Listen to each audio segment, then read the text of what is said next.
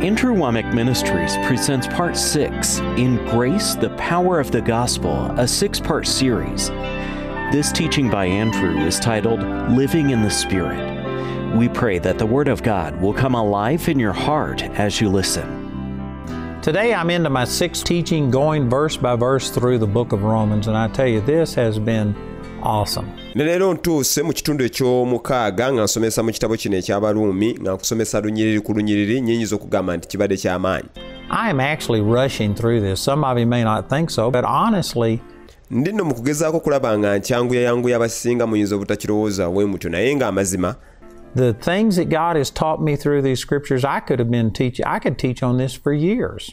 Ebintu Katonda byansomesezza okuyita mu byawandiikibwa bino nnyinza obisomesezaako emyaka. So we're now into Romans chapter 8 in verse 5. Nolwekyo katutuuse mu Baruumi 8 olunyiriri olwokutaano. It says, "For they that are after the flesh do mind the things of the flesh." Ewagamba nti kubanga abagoberera omubiri balowooza bya mubiri. The term flesh here, for those of you who aren't familiar with this, you know, this is Old English. Ekigambo kino mubiri mwe abatalina nnyo okwekenneenya bigambo bino naye kubanga luno Lungereza olukaddekadde. And it's a term that we don't use a lot. When we talk about flesh, we're talking about like skin on our bones. Era olaba nti olwaleero ekigambo kino mubiri kyekigambo kye tutakozesa nnyo. Buli bwe twogera ku mubiri tuba twogera ku lususu olubisa amagumba. That's not what the Bible's talking about.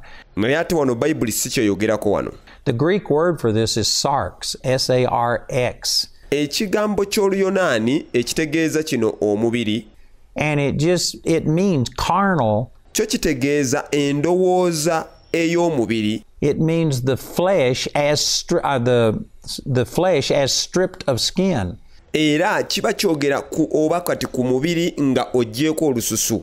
In other words, it's not talking about this epidermis, it's talking about your body and your soul combination. Mu bufunze nti abatayogera ku kitundu kino ekyebweru gwe ky'oba olaba naye aba ayogera ku mmeeme nga yeegasse wamu. The part of you that has not yet been cashed in and changed by the power of God. N'ekitundu kyo ekyo ekyebweru ekiba tekinnaba kukyusibwa maanyi ga Katonda. Now they may be in the process of being changed. You could get a healing, you could be renewing your mind. Omubiri n'emmeeme bisobola okuba kale nga biri mu nteekateeka kubanga bikyusibwa era osobola okuba nga ofuna n'okuwonyezebwa. You could have more joy than you had. Era oyinza n'okuba nga ofuna essanyu liri ly'otaayinanga. But our body and our soul aren't saved. It's our spirit that has been changed. Naye nga saagala weerabire nti omubiri n'emmeeme tebirokoka wabula omwoyo waffe yakyusibwa mu kulokoka. And the term flesh in the Bible is referring to this body and soul combination. Kati wano Bayibuli buli weyogera ku mubiri aba ayogera ku kitundu ekyo eky'omubiri n'emmeeme nga biri wamu. The part that has not been renewed by the Holy Spirit. Aba ayogera ku kitundu ekyo ekitanaddizibwa bujja n'omwoyo mutukuvu.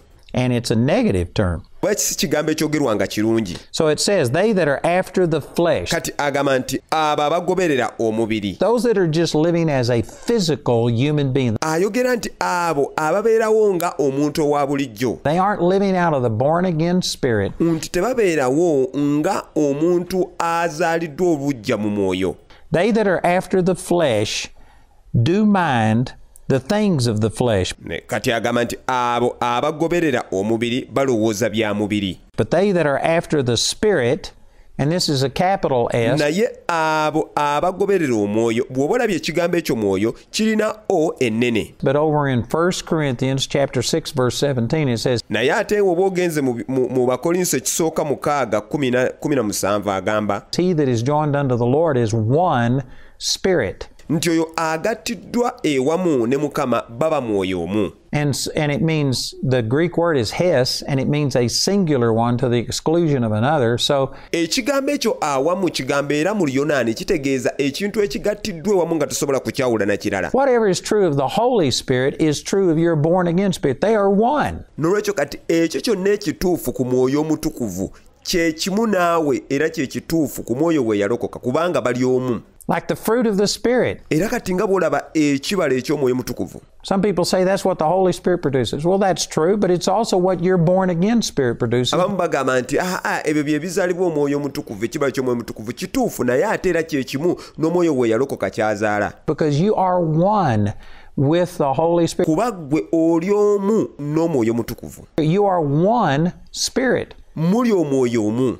Is what 1 Corinthians 6:17 says. Ekyo nno Bakolinso ekisooka 6:17 wagamba. So when this says that they that are after the Spirit do mind the things of the Spirit. Kati wano wagamba nti naye abagoberera omwoyo bagoberera bya mwoyo. This is talking about if you are following and being controlled and led by the Holy Spirit. Kati wano agamba nti wobanga yegwe omuntu agoberera era ng'oluŋŋamizibwa omwoyo. But it's also true to be saying if you are living out of your born again spirit. Naye era kituufu ogamba nti bw'oba obeerawo ku lw'omwoyo we yalokoka. Because the Holy Spirit and your born again spirit are one. Kubanga omwoyo mutukuvu n'omwoyo we yalokoka bali kimu. So they that are after the Spirit do mind the things of the Spirit. Nti naye abo abagoberera omwoyo bagoberera bya mwoyo. This is how you can tell if you are in the flesh. Kati bw'oti w'oyinza okumanya oba oli mu mubiri. Or if you are in the Spirit. Oba oli awo oli mu mwoyo. Where is your attention? Amaaso go oba essira lyo olitaddewa. If you are after the flesh, you will be thinking about just physical, natural things. Bw'obanga oli mu mubiri buli kaseera ojja kwesanga olowooza ebintu ebirabibwako era ebikwatibwako. Now, this needs a little interpretation because we live in a natural world. Wano nno bannange weetaaga okunnyonnyola obulungi kubanga jjukira tutambulira mu nsi era tuli ku nsi eyikwatibwako era erabibwako. And you have to use your five senses. Nga mu nsi eyo oteekeddwa okukozesa obusimu bwo obutaano. You know, if you're going to drive me to the airport, I don't want you to do it by faith. Omanyi nze kati kiringanga woba onanvuga okuntwala ku kisaawe ky'ennyonyi saagala onvuge mu mmotoka nakukkiriza. But if you are dominated to where all you can do is think of a physical answer. Naye ate w'obanga gwe wamalibwawo ng'era oluŋŋamizibwa buli kimu kyonna ekikuluŋŋamya nga kya mubiri era kikwatibwako. A physical way of dealing with things. If you get sick, nga gwe buli kimu kyonna enkola gy'okikolamu okikola mu ngeri ya mubiri era ekwatibwako kati bw'olwala. If it's always medicine, if it's always doctors, nga gwe buli kaseera oba olowooza basawo malagala. And God is a last thought. Nga Katonda kye kintu ky'osembayo okulowoozaako. That's carnal. That's after the flesh. Kankubuulira ate guba wa mubiri. Kitegeeza guba ogoberera mubiri. I'm not saying that doctors and medicine are all wrong. Ate nfuna bulungi sigambye nti abasawo n'eddagala babi oba bakyamu. I'm just saying that if that is your first choice, if you are dependent upon that. Naye kye ŋŋamba nti gwe singa libanga ly'ekkubo lyo erisooka ng'era wooteeka essira lyo erisooka. No, you only use God as an escape. Nga Katonda omuleetanga kale nti olemereddwa ebirala byonna. You're carnal. Kitegeeza guba wa mubiri. You're in the flesh. Oli mubiri. You are minding the flesh. You are focused upon the flesh. Kitegeeza gwe oba olowooza bya mubiri essira oba olitadde ku bya mubiri. Most people only turn to God as a last resort. Kankubulire abantu abasinga bakyukira Katonda nga bamaze okulemererwa ebirala byonna. And that's because they are after the flesh. Era lwaki kiriwo ekityo kubanga bo babeerawo okugoberera omubiri. And you can prove it because they turn to the flesh. That's the first place they look. Era gwe kati ekyo kitegeera otya kubanga bakyukira mubiri era nga awo we basooka okutunula okusooka. It says in the next verse, for to be carnally minded is death. Kati Barumi 8:6 wagambira nti kubanga okulowooza okw'omubiri kwe kufa. But to be spiritually minded is life and peace. Naye okulowooza okw'omwoyo bwe bulamu n'emirembe. Did you know that the word carnally minded right here is that same Greek word sarx, S-A-R-X, and it's the same word that was translated flesh. Okimanyi nti ekigambo okulowooza okw'omubiri kye kigambo ky'Oluyonaani kye kimu kye twayogeddeko wali era mu Luyonaani ekitegeeza omubiri. If you are controlled by the flesh, the physical, the natural, bw'obanga gwe ofugibwa mubiri ebintu byonna ebirabibwako era ebikwatibwako. if you always look to people, human things, natural things, bw'obanga gwe buli kaseera otunuulira bantu ng'oba otunuulira ebitonde eby'abantu instead of looking to God, you're carnal. mu kifo ky'okuteeka essira ku Katonda gwoba wa mubiri. And it says, to be carnally minded is death. kyokka nga wano olw'omukaaga agambye nti okulowooza okw'omubiri kwe It kufa. didn't say carnal mindedness tends towards death. Tagambye nti okulowooza okw'omubiri kuba kukuluŋŋamya nga kukutwala mu kufa. For some types of people, it produces death. No. Ate era tagambye nti mu bantu ab'ekikula ekyenjawulo nti okulowooza okw'omubiri kuzaala kufa. Nedda. It's just like an equation. Carnal mindedness equals death. Naye kati wano alinganga akulaga ekibalo nti okulowooza okw'omubiri kuvaamu kufa. But spiritual mindedness equals life and peace. Naye akulaze nti naye okulowooza okw'omwoyo bwe bulamu n'emirembe. What is being spiritually minded? Kati kitegeeza okuba nga oli muntu alina okulowooza okw'omwoyo. The Bible says in John chapter 6 verse 63, this is Jesus speaking. Bayibuli eyogera mu kitabo kya Yokaana 6:63 wano Yesu yali ayogera. And he says, it's the spirit that quickens, the flesh profiteth nothing. Agamba nti omwoyo gwe guleeta obulamu, omubiri teguliiko kye gugasa.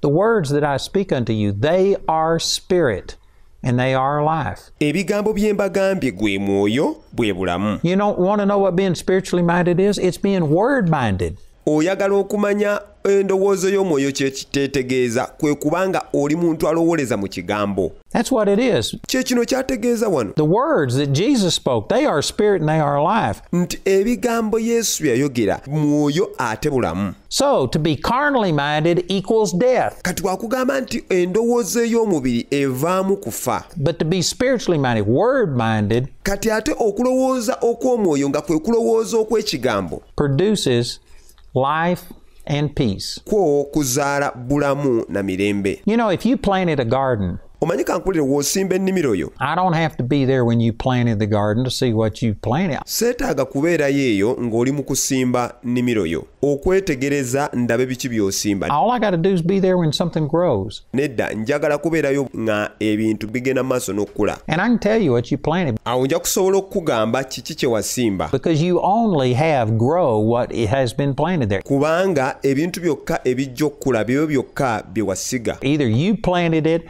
or through your neglect you allowed something else to be planted there. Kiri gy'oli oyinza okuba nga gwe wabisiga oba olw'okuba nti tewafaayo waleka ekintu kya kyonna ne kijja kibisiga mu nnimiro yo. And I know that there's people right now that you're offended and saying, well, you don't know what's going on. Yes, I do. Kati mmanyidde ddala waliwo kati nga bekinyiizizza nga bagamba gw'oyogera ki naawe tomanyi kyempitamu. Nedda mukimanyi. I can tell by what's growing in your life, what's going on. Kubanga nze mbanja bwetegereza kiki ekikula mu bulamu bwo. Nkugambe kiki ekigenda mu maaso. And there's people all the time come and say, I've done everything the Bible says and nothing's working. That's just not true. Era kati waliwo abantu bangi abajja gyendi nga bagamba bannange nkoze buli kimu bayibuli kyegamba naye kyokka tewali kyonna kyonna kikola. Nedda ekyo si kituufu. The Word of God works. You just have to work it. Ekigambo kya Katonda kikola ky'olina okukola gwe kwe kukikola. And it takes more than just doing it, once a week or every once in a while or when you get your back against the wall. Ate nga kisukkawo okukola obukozi ekigambo kya Katonda omulundi gumu mu ssabbiiti oba nti olina embeera ekunyigiriza ku kisenge. If all you do is stand on the Word of God, all you'll get is Word of God results. Bw'obanga gwe kyokola kwe kwesigama ku kigambo kya Katonda era empeera gy'ojja okufunamu kwe kufuna empeera eva mu kigambo kya Katonda. And so this brings up a teaching which again I probably have 5 or 6 albums. N'olwekyo kati wano we nnyinza era okukugambira nti nina essomo nga lirimu ebitundu nga 5 on this one thing. Lyonna lyogera ku kintu kyekimu. It just talks about as you think in your heart, that's the way that you are. Nga ensonga eyo kyeryogerako eri nti nga bw'olowooza mu mutima gwo bw'otyo bw'oli. Your life is going the direction of your dominant thought. Nti obulamu bwo buluŋŋamizibwa nga bulaga ku sayidi endowooza yo nazo gye ziri. If you are experiencing death or any form of death, bw'obanga olaba kufa mu bulamu bwo oba ekintu kyonna nga kyefeenanirizaako kufa, discouragement, fear, poverty, okuggwaamu amaanyi, okutiisibwatiisibwa, obwavu, insecurity, on and on, okulaba nga tolina muvumu n'ebintu byonna ebiringa ebyo, any form of death, engeri yonna ey'okufa, you have been carnally minded. You are reaping what you sow. ekyo kikulaga nti olina gwe muntu alina endowooza egoberera eby'omubiri, n'olwekyo oli mu kukungula ebyo bye wasiga. You are thinking like just a mere human being. olowooza ng'omuntu obuntu owa bulijjo. And as a result, you're going to have the results that a mere human being gets. Nolwekyo kati ng'amakungula oyina kukungula ng'era omuntu owa bulijjo by'alina okukungula. But when you start thinking that, no, I can do all things through Christ. Naye ate bw'otandika okuba n'endowooza nti nedda nsobola okukola ebintu byonna mu Kristo Yesu. In my flesh, I may not be able to overcome this cancer, but man, through God. Mu mubiri gwange kale nnyinza obutasobola kuvvuunuka kkookolo ono naye mu Mukama. It is a piece of cake. Kano kanyeebwa bunyeebwa temulinamu kintu kyonna. For Jesus, it's no big deal. Eri Yesu tekirina kye kiri eri Yesu. When you get that attitude, when you are spiritually minded, bw'otandika okuba n'endowooza eyo, endowooza ey'omwoyo, all you'll get is life and peace. Ebintu byokka by'ogenda okufuna mirembe na bulamu. It's a law.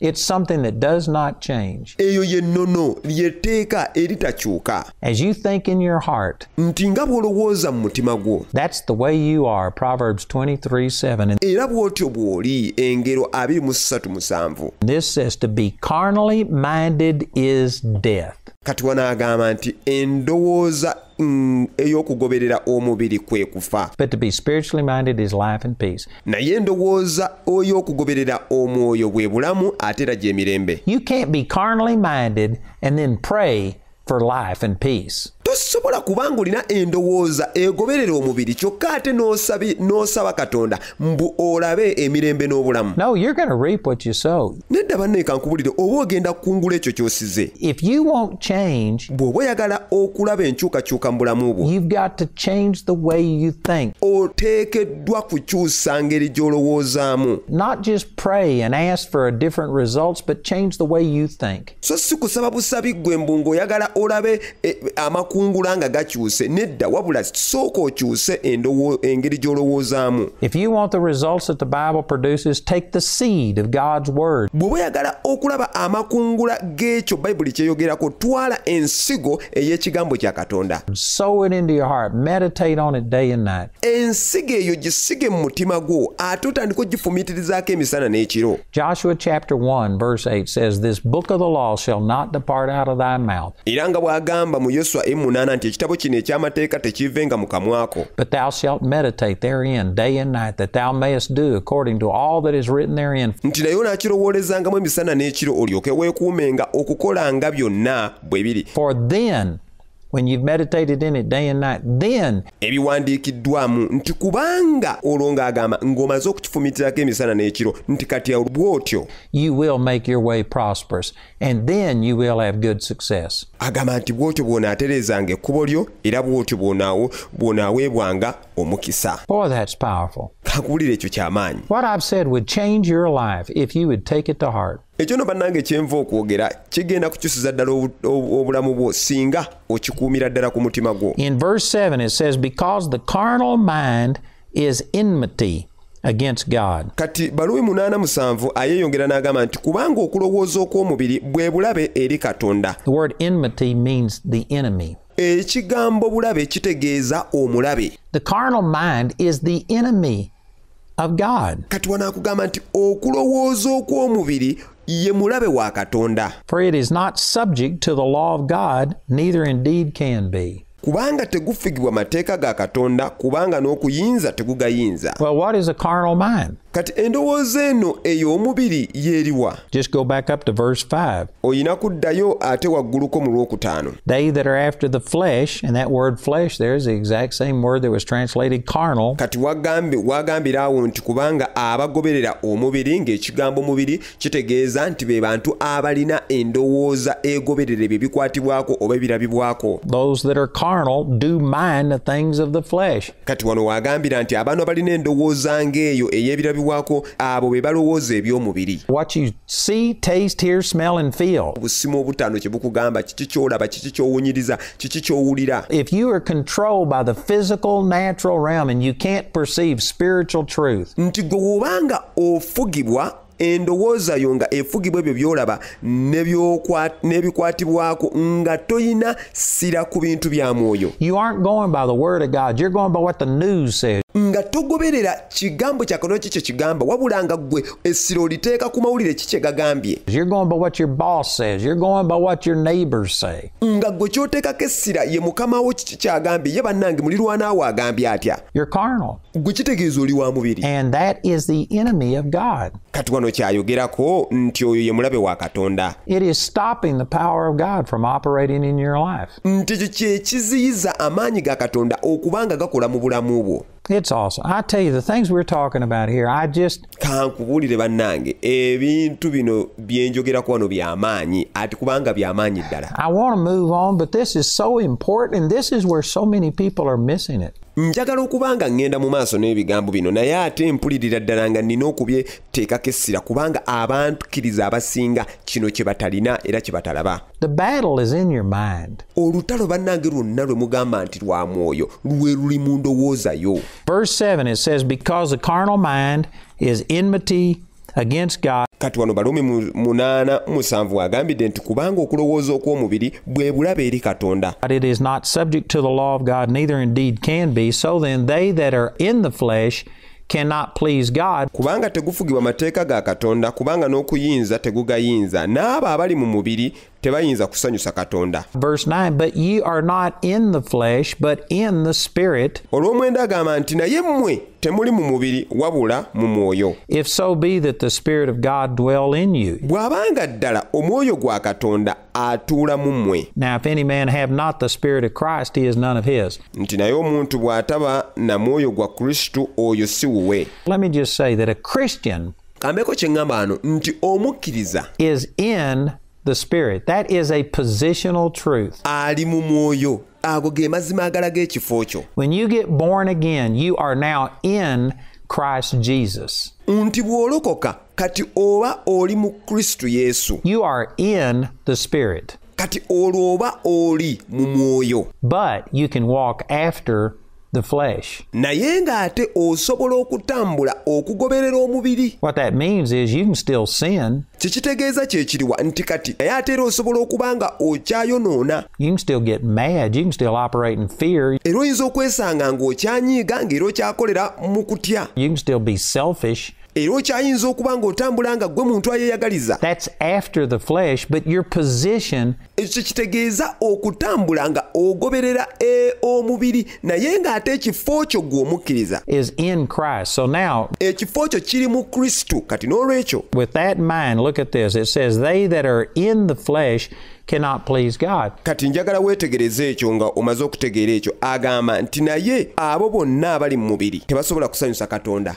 A Christian can't be in the flesh. Kikulaga ki wano? Njagala okyaye bulungi omukkiriza tasobola kubeera mu mubiri. They're after the flesh. Omukkiriza asobola okubeerawo nga agoberera omubiri. You can walk after the flesh, but you are in Christ. Osobola okutambula okugoberera omubiri naye jjukira oli mu Kristo. The next verse, but you are not in the flesh, but you are in the Spirit. Naye kati laba olw'omwenda agamba naye mmwe temuli mu mubiri wabula mu mwoyo. So a Christian is in the Spirit. Nolwekyo omukkiriza ali mu mwoyo. But you could walk after the flesh. On the flip side of this, naye ng'ate osobola okugoberera omubiri. Kati sayidi endala eya kino. A person who doesn't know Jesus, who hasn't been born again. Omuntu yenna atalokokanga era tamanyi Kristo. Oyo atawanga Kristo bulamu bwe. You can't be in the Spirit. You could be after the Spirit. Omuntu oyo tasobola kubeera mu mwoyo. Asobola okutambula okugoberera omwoyo. You might do some good things. Era osobola okukolayo ebintu ebirungi munnange. You might even go to church. Osobola munnaye n'okugenda mu kkanisa. And learn that you're supposed to forgive somebody. Era bayinza okuyigirizaayo nti oyina okubaako gw'osonyiwa. And you could do something good, but that's after the Spirit. Ate era kati osobola okukolayo n'ebintu ebirungi naye byonna nga obikola kubanga ogoberera omwoyo. You aren't in the Spirit until you get born again. Naye ate nga toli mu mwoyo okutuusa ng'olokose. Boy, that's big. And again, I could amplify on this. This is a major deal. Ate kino nakyo kye njogeddeawo bannange kinene nnyo. Nnyinza okkizimbulukusa kubanga kino kikulu nnyo ddala. In the book of Romans chapter 8, this is a major key. Nga ekitabo ky'Abalumi 8:8 kino kye kisumuluzo ekikulu ddala. To unlocking this. Okuggula ebintu bino byonna. When you are in Christ, nti bw'obeera mu Kristo, you are now in the Spirit. oba oli mu mwoyo kati but you can walk after the flesh. naye ng'ate osobola okutambula okugoberera eby'omubiri. If you aren't in Christ, bw'obanga toli mu Kristo, if you haven't been born again, bw'obanga ggwe tolokokanga, if you are still trusting in yourself, then you are in the flesh. bw'obanga okyakkiririza mu ekyo ky'oli kitegeeza oba okyali mu mubiri. And they that are in the flesh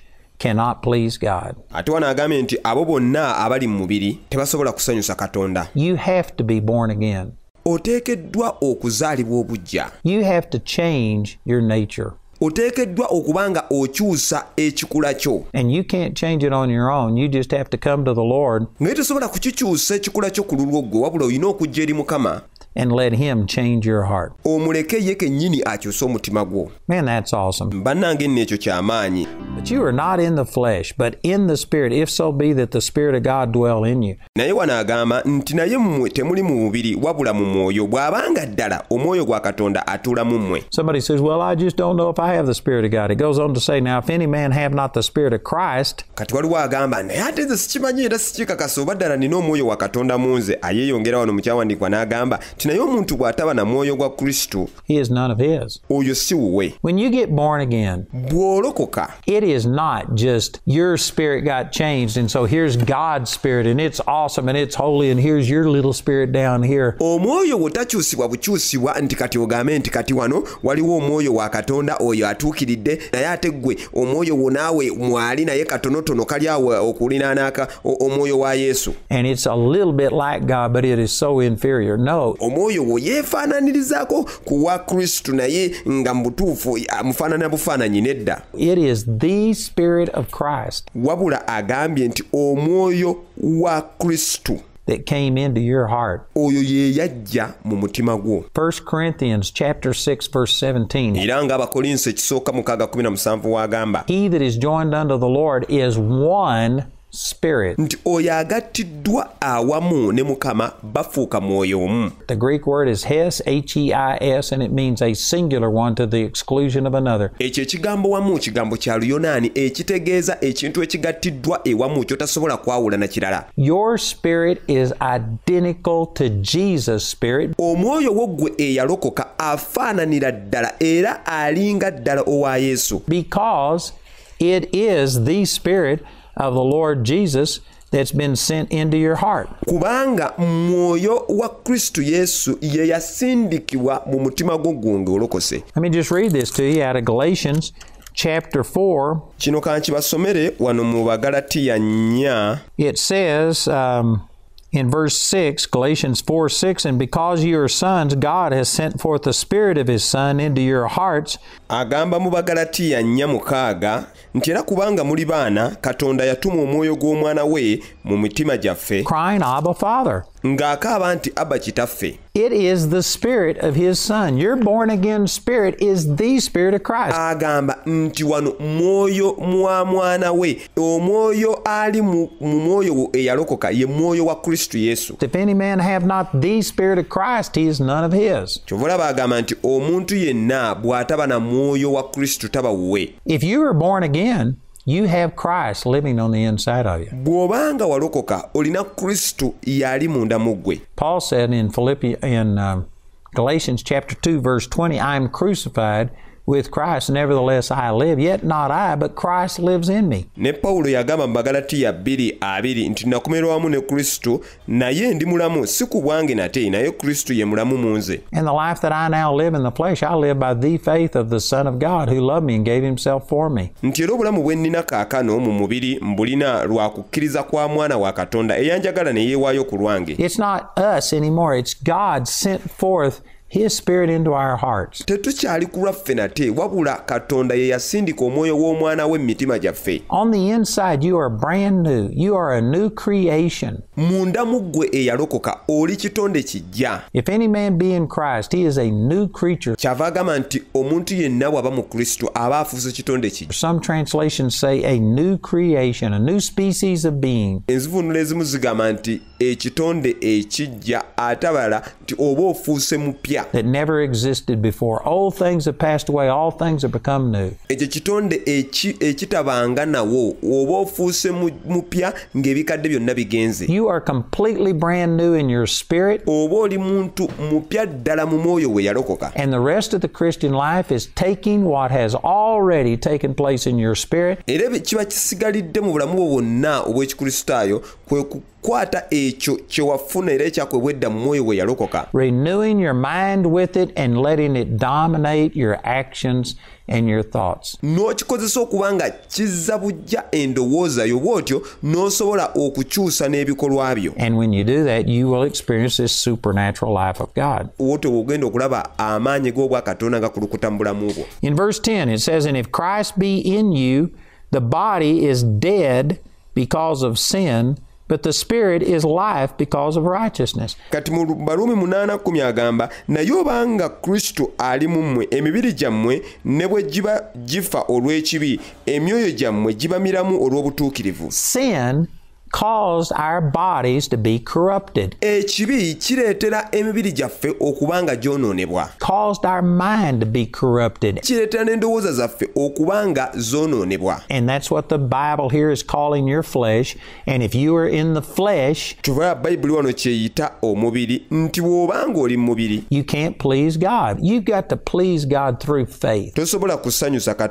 Katonda omusanyusa mu ngeri y'emu yokka yakuyita mu kukkiriza. Without faith, it's impossible to please Him. Hebrews 11:6. Ewatali kukkiriza tosobola kubanga osanyusa Katonda. Abebbulaniya 10:6. It's through the Spirit that you have to relate to God. Oyina kuyita mu mwoyo wo eyalokoka ggwe okubanga okwatagana ne Katonda. So again, verse 10, "And if Christ be in you, the body is dead because of sin, but the Spirit is life because of righteousness." Olw'ekkumi agambye nti naye obanga Kristo ali mu mmwe, emibiri gyammwe ne bwe gifa olw'ekibi, emyoyo gyammwe giba miramu olw'obutuukirivu. Verse 11, "But if the Spirit of Him that raised up Jesus from the dead dwell in you," Olw'ekkumi n'olumu lugamba nti naye obanga omwoyo gw'oyo yazuukiza Yesu mu bafu atuula mu mmwe, which He does if you are born again, ate ng'era atudde mu ggwe w'obanga walokoka, "He that raised up Christ from the dead shall also quicken your mortal bodies by His Spirit that dwelleth in you." nti eyazuukiza Yesu mu bafu atuula mu mmwe, era n'emibiri gyammwe egifa aligifuula emiramu ku bw'omwoyo gwe atuula mu mmwe. Ultimately, the ultimate quickening, the word quicken means to make alive. Kati kino kyagamba nti aligifuula emiramu kitegeeza nti kwe kuwa obulamu nate. Is when we either the Lord comes and we go to meet Him in the air, or Ekyo kigenda kubaawo ddi ekyo Yesu okujja ne tuba nga tugenda omusisinkana mu bbanga, oba at the second coming of the Lord, ku kw'okujja kwa Mukama waffe Yesu okwokubiri, and we are going to be resurrected. nti kati tugenda kuba nga tuzuukizibwa. When we get to heaven, we will be quickened. That'll be the perfect, complete, full manifestation of this. Nti kati bwe tutuuka mu ggulu tugenda kuba nga tutuukirizibwa. Kitegeeza ki? Nti kati tugenda kuba nga y'enkomerero ya kino kyonna ekyogerwako. But you can experience this to the degree that you renew your mind. Naye ate osobola n'ekyo okutandika okukiraba essaawa eno nga kijja kusinziira ku kigera ky'ogenda okutwala ng'ozza bujja endowooza yo. You can experience it right now on this earth. Ekyo ekyokwanguyizibwa osobola okutandika okukiraba ng'okyalina wano ku nsi. Man, I couldn't tell you how many people, hundreds of people, Kankubule sinza nakuga abantu bameka, bantu bangi ddala that I've prayed with who had cancer. bensabye nabo nga babadde ne kkookolo. We have people right here on our staff that have been miraculously healed of cancer. Tulina n'abantu wano nga bakola naffe wano mu buweereza naye nga twasaba nabo naye nga gwe njogera kati baawonyezebwa kkookolo. So, the ultimate of this verse is when we get to heaven, Nolwekyo kati ekiruubirwa ky'ekyawandiikibwa kino kye kikujjirayo nti bwe tunaatuuka mu ggulu we are going to have a glorified body that won't even be subject to sickness. tugenda kuba nga tuweebwa omubiri omujja ogutagenda kuba nga gulwala, He's going to quicken our mortal body, but nti agenda kwanguyiriza emibiri gyaffe kati gino egivunda essaawa eno, naye it will happen here in this life kisobokera ddala n'okuba nga kitandika kati ku nsi kuno, to the degree that we renew our mind. ng'ekyo kijja kwesigama ku kigera ky'ogenda okutwala ng'ozza obujja endowooza yo. You can be healed, you can have joy, you can have peace, you can be delivered of anything. Osobola okuwonyezebwa, osobola okusanyuka, okuba mu mirembe, essanyu, mu buli kimu kyonna kyonna ky'oyagala n'okuwonyezebwa. Verse 12, therefore, brethren, we are debtors not to the flesh to live after the flesh. Again, the word flesh. Kati Baluumi 8:12 kyava agamba nti kale nno abooluganda tulina ebbanja, omubiri si gwe gutubanja okugobereranga omubiri. Era ekigambo omubiri Here isn't talking about the skin on your body. It's talking about to our own abilities. tayogera ku lususu lwo olwo lubisse omubiri gwo, ne wabula ayogera ku busobozi bwo, Our own strength, our own wisdom. amaanyi gaffe, amagezi gaffe. We are debtors to the Spirit. It's the Spirit that quickens. Tulina ebbanja eri omwoyo, kubanga omwoyo yawa obulamu. It's the Spirit that gives us life. Omwoyo yazuukiza.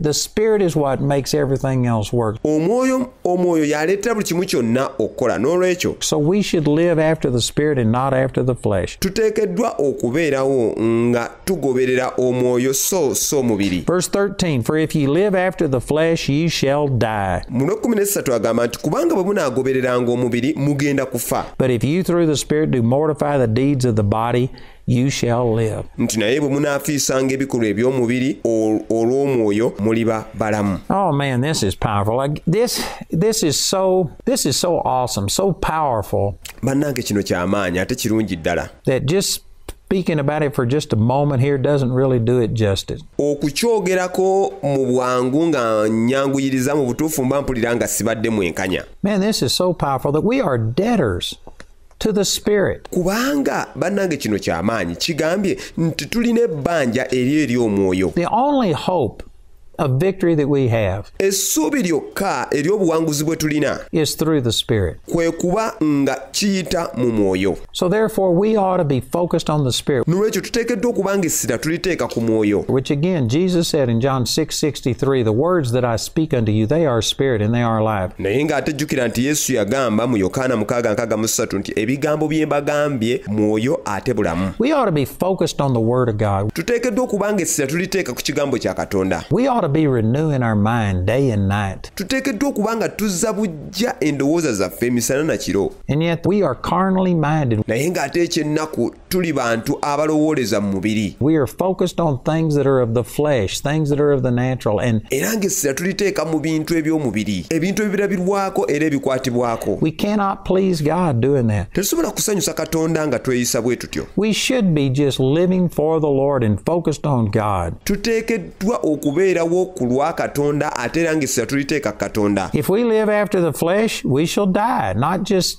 ultimately physical death. Agambye nti bwe tutambulanga okugoberera omubiri tujja kufa, si kufa nno kuno okw'omubiri Where we go to be with the Lord, but we will experience depression, discouragement, poverty, etc. bwe tuva mu mubiri ne tugenda okuba ne Mukama waffe Yesu. Naye agamba kwe kubanga otambulira mu nnyiike n'okuba ng'oggwebwamu amaanyi buli kaseera, obwavu n'ebintu ebiringa ebyo. But if through the Spirit we mortify the deeds of the flesh, Naye agamba nti okuyita mu mwoyo nti tuba tufiisa ebikolwa eby'omubiri. the word mortify means to put to death. Ekigambo kufiisa kwe kuttira ddala. We need to be denying our flesh. Tuteekeddwa okuba nga bannange tulumya omubiri gyaffe. Most people are heaping all kinds of things on their flesh. They're indulging their flesh. Abantu abasinga obungi bannange bapakira emibiri gyabwe buli kimu. They are satisfying every whim. Kwegamba buli kaseera babeerawo nga kugiwuliza bulungi. You know, all most people have to do is turn sideways and look in a mirror, and you can tell that you've indulged your flesh. Omanyi omuntu kyayinza okukola kutula butunuzi mu ndabirwamu ne yeeraba waafaanana n'alyoka amanya nti eba ne mbadde nsuusuuta nno omubiri gwange. You don't get fat any other way than to indulge your flesh. Toyina ngeri yonna gy'ofuuka munene nabbijjo okuggyako nga mu butuufu omubiri gw'obaddenga ogusuusuuta busuusuuti. And I know that there's people, oh no, it's my genes, you don't understand. No. Manyidde ddala nti kati waliwo n'abawulira nga njogera byonaga nedda nze kikula kyange bannange nedda olimba. It's because we've indulged ourselves. We haven't mortified ourselves. Ekyo kiri bwe kityo kubanga tusuusuusizza emibiri gyaffe ne tugibuyiwamu buli kimu kyonna. If you quit eating, you'll lose weight. Naye ate singa olekera awo bannanga okulyakuza ojja kubanga ovaako omugejjo ogwo. And if you decrease your eating, you'll lose weight. Ate era singa okendeeza ne byolya era ojja kwekanga nga omugejjo ogwo gukuvuddeko. We need to mortify the deeds of the flesh. Tuteekeddwanga okubanga tufiisa ebikolwa eby'omubiri. It says, for as many as are led by the Spirit of God, they are the sons of God. Mu 14 agamba nti kubanga bonna abakulemberwa omwoyo gwa Katonda abo be baana ba Katonda. Again, there's a whole message, there's a whole series in that one verse. Na wano nno bannange essomo ddamba eri mu kyawandiikibwa kino. Man, we need to be led by the Spirit of God. Tuteekeddwa okutambula nga tukulemberwa omwoyo gwa Katonda. Verse 15, for you have not received the spirit of bondage again to fear, but you have received the spirit of adoption, whereby we cry, Abba, Father. Barumi 8:15 agamba nti kubanga temwaweebwa nate mwoyo gwa buddu okutya, naye mwaweebwa omwoyo ow'okufuuka abaana gwe tukoowoola nti Abba, Kitaffe. Did you know Abba was a term of familiarity? It would be similar to what we call daddy today. Okimanyi nti nno ekigambo Abba kigambo kwegamba kyoyogera ng'omuntu omumanyidde ennyo, oyinza okigeregeranya n'ekigambo nga olwo kye tugamba nti daddy. It's a term of endearment.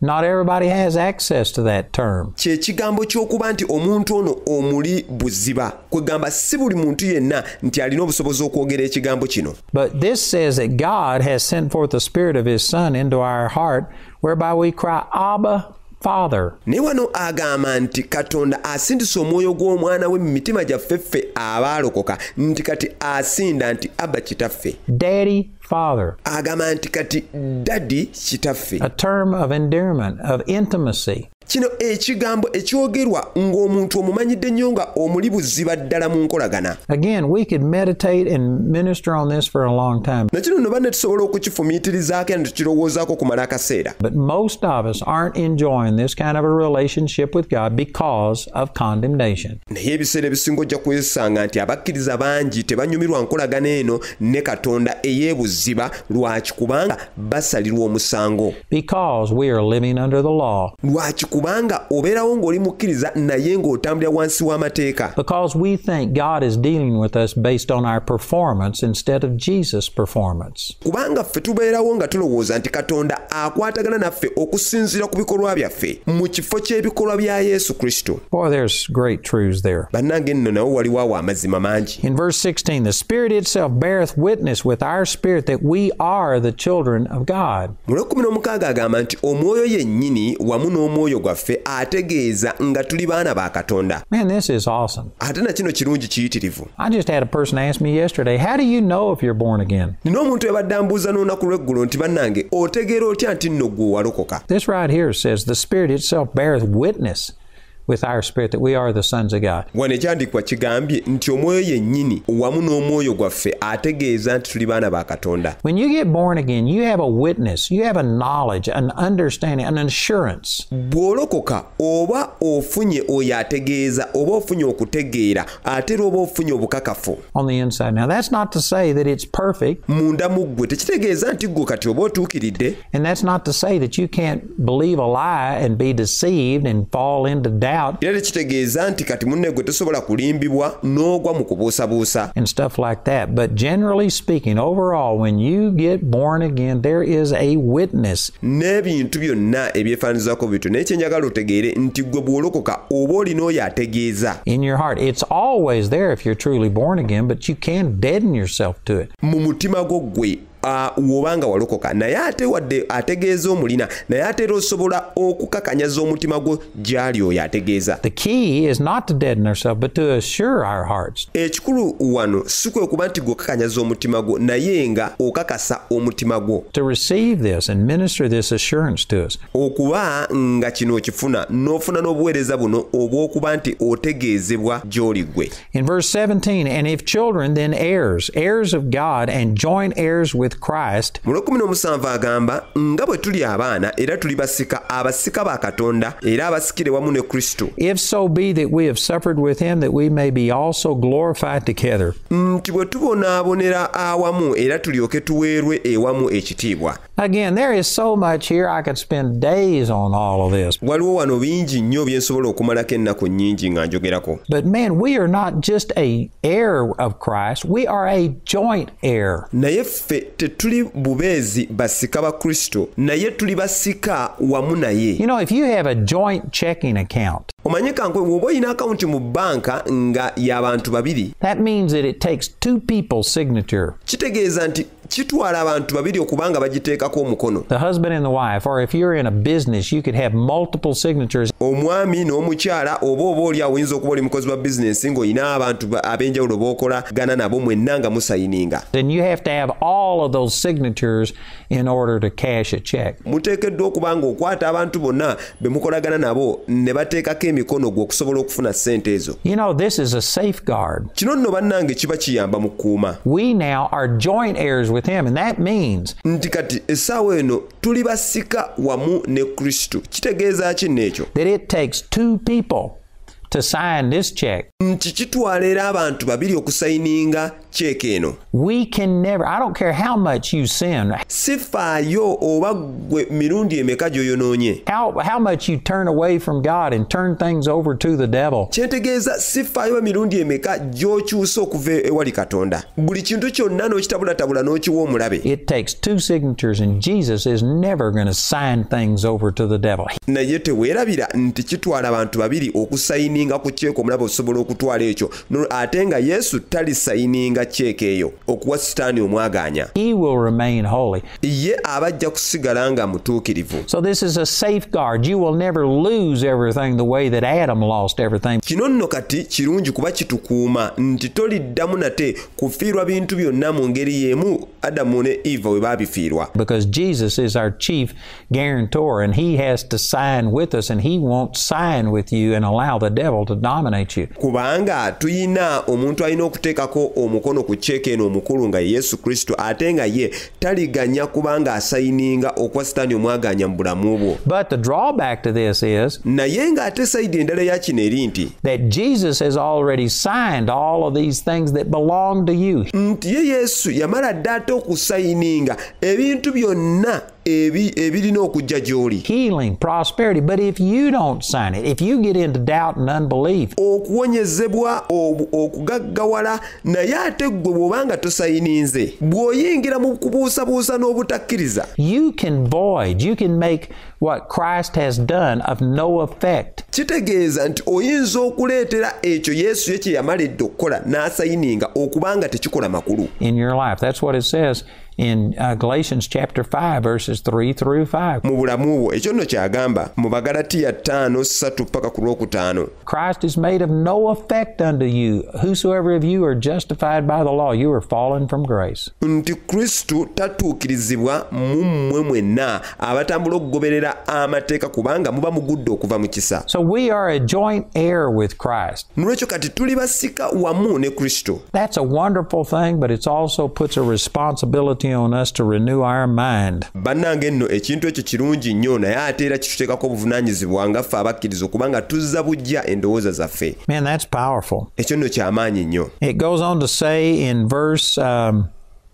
18, yeeyongera n'agamba mu Baruumi 8:18, "For I reckon that the sufferings of this present time are not worthy to be compared with the glory which shall be revealed in us." nti kubanga ng'era okubonaabona okw'omu biro bya kaakati tekwenkanankana na kitiibwa ekigenda okutubikkulirwa. Notice it didn't say the glory which shall be revealed to us, ne wano njagala weetegereze, tagamba nti ekitiibwa ekiritubikkulirwa nga kiva bweru, but it's the glory which shall be revealed in us. naye ayogera ku kitiibwa ekigenda okutubikkulirwa nga kiva munda mu ffe. Right now, you have the glory of God in you if you are born again. essaawa eno wenjogerera gwe yalokoka olina ekitiibwa kya Katonda munda mu gwe. It's not out there.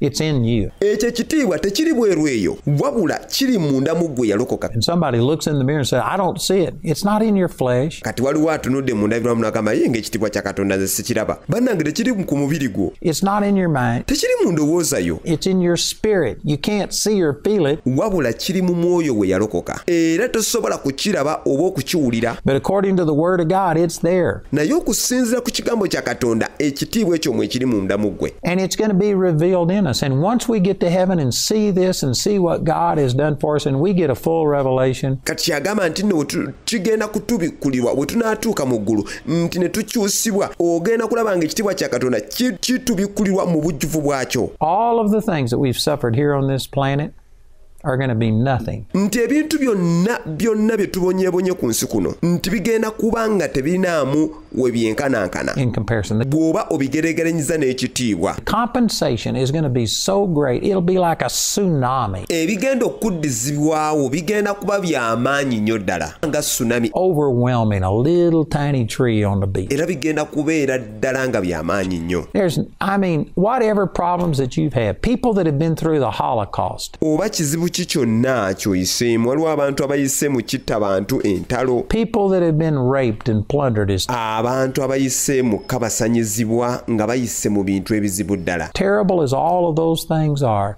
God's glory in heaven is going to be so great Ekitiibwa kya Katonda mu ggulu kigenda kuba ky'amaanyi ddala. that in the book of Revelation it says the former things will never come to mind. Era nga mu kitabo ky'okubikkulirwa wagambira nti ebintu byonna ebikadde tebigenda na kuyita mu ndowooza yo. We are going to be so compensated. Kubanga nkubule tugenda kuba nga tuddizibwawo. God's love is going to be revealed Okwagala kwa Katonda kugenda kuba nga kubikkulirwa in us to such a degree muffe okutuuka ku kigera that it's like everything we've suffered, whatever it is, nti kigenda kuba nga buli kintu kyonna kye twabonaabona kyonna ky'oyinza okulowoozaako. you may think it's terrible. How could a person ever get over this? Gweoyinza okuba nga olina ky'olowooza n'oga bannange kino nga kinene nnyo omuntu ayinza kukivuunuka atya. Heaven is going to be so awesome Eggulu ligenda kuba ddungi nnyo that all of the things we've suffered down here are not even worthy